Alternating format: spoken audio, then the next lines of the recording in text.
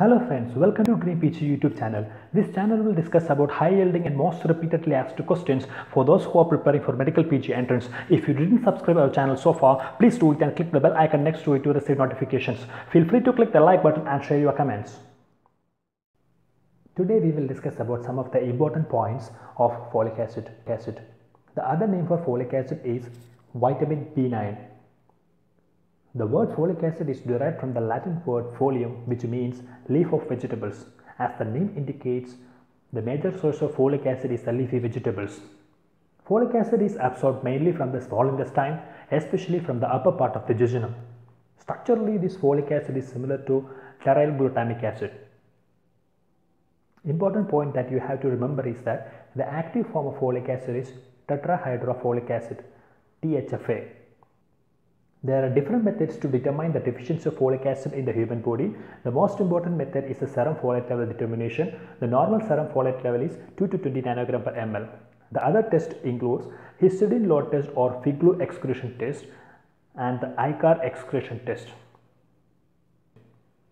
Deficiency of the folic acid can lead to megaloblastic anemia.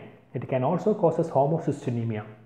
In the human body, homocysteine is converted to methionine with the help of a 1-carbon transfer. And for this 1-carbon transfer, active form of folic acid THFA is needed.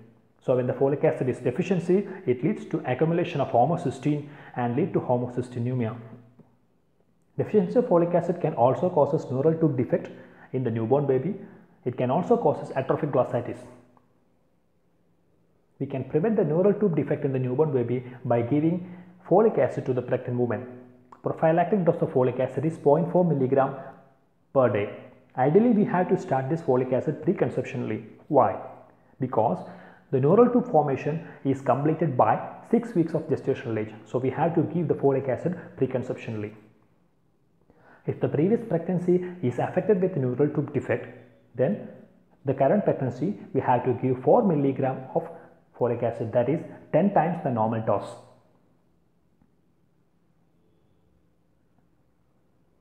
Substances which are acting as antagonists of folic acid are alcohol, pyrimethamine and cotrimoxazole. So intake of these substances during the pregnancy can lead to abortion or congenital malformations.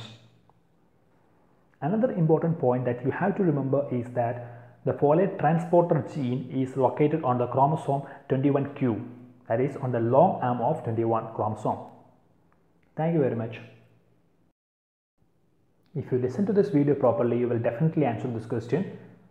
Structurally, folic acid is option A, para-aminobenzoic acid, option B, terryl glutamic acid, option C, terryl aspartic acid, option D, all of the above. Yeah, that's it guys.